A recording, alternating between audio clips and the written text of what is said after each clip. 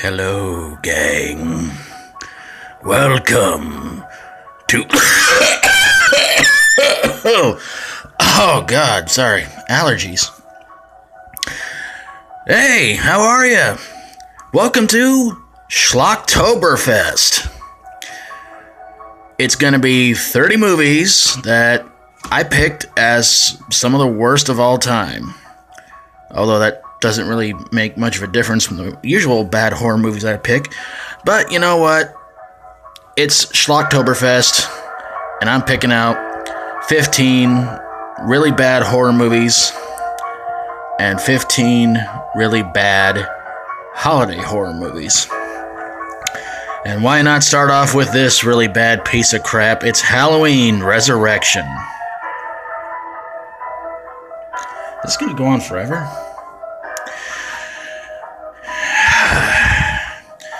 Apparently, this movie is supposed to be where Michael Myers and Laurie Strode have their final confrontation. You know, that would have been kind of interesting if only Laurie Strode made it past the first 10-12 minutes of this movie. Apparently, Laurie Strode has been in an insane asylum for the past 3 years because in Part 7, or H2O, or H20 as some of you might know it as, she wound up killing the wrong Michael Myers. Apparently, it was an ambulance worker who had his throat broken, who had his larynx crushed, and somehow took on the role of Michael Myers in the last one. So, yeah, this movie starts off pretty idiotic. As we all know in the last one, Laurie decapitated who she thought was Michael Myers, but it turned out it was somebody else. Michael Myers walks away, and Laurie has been staying in an insane asylum for the past 3 years.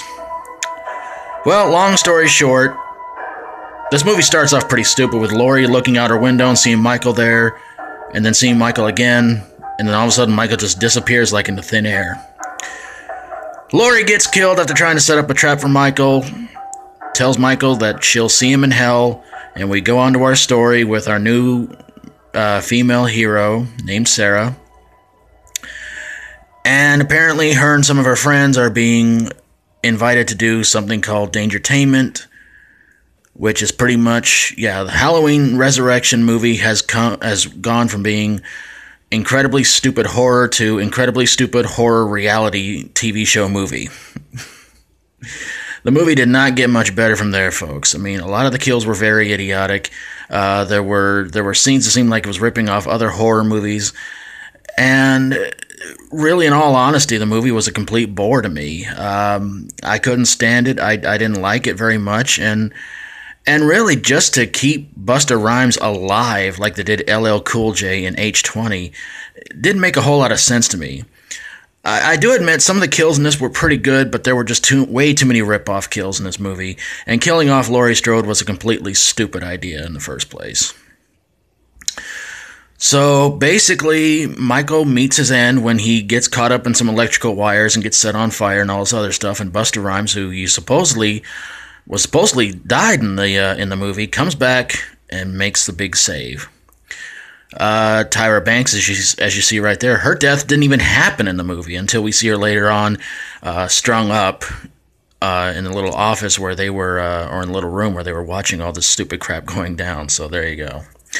Okay, so we got Jamie Lee Curtis, Tyra Banks, Busta Rhymes, Bianca. I'm not even going to attempt to even try and say her last name. From Bring It On and 10 Things I Hate About You, and Sean Patrick Thomas from Save the Last Dance. All in this real piece of crap. So there you go, folks. It's episode 1 of Schlocktoberfest. 1 down, 29 to go. However you feel about this movie, let me know in the comments below.